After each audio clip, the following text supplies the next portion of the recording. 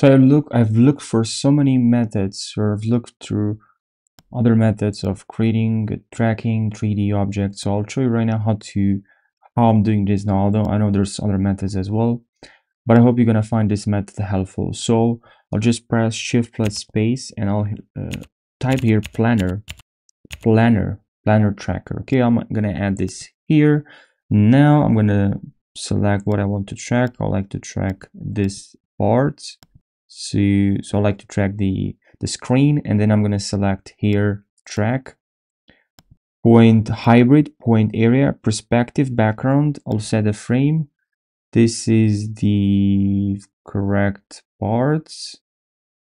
Okay, so here now I'll click on just set frame, and then I'll click track forward. And now what I would like to make sure it actually tracked, which it did, and then I'm gonna have to go to create planar transform. I'm gonna grab this corner and connect it to this one, so we have a merge here. And then let's say I'd like to add some text and connect this text, but also here actually let's add this text. And now let's actually change this text. And now what I would like to do here is to add the corner positioner. So corner positioner here. And now with this one here, this is what I can do. So if you have 3D objects, you can place your text on the objects, which is what I want and is pretty nice. Okay.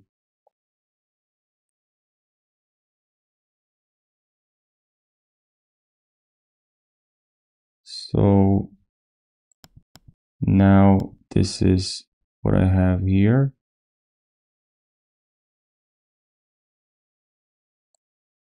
I can crop these parts.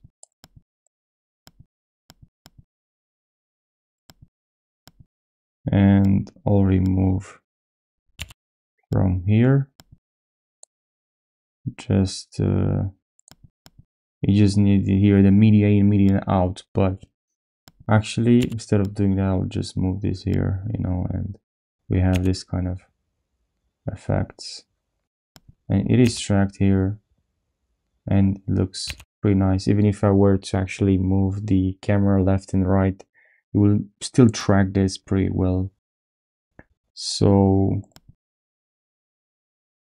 can actually crop this part here and move it here, and maybe here we can add some video transitions, which this or blur, cross dissolve.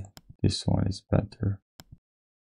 So yeah, I hope you found this video helpful. Let me know in the comments section if you have more suggestions for the next video. Take care.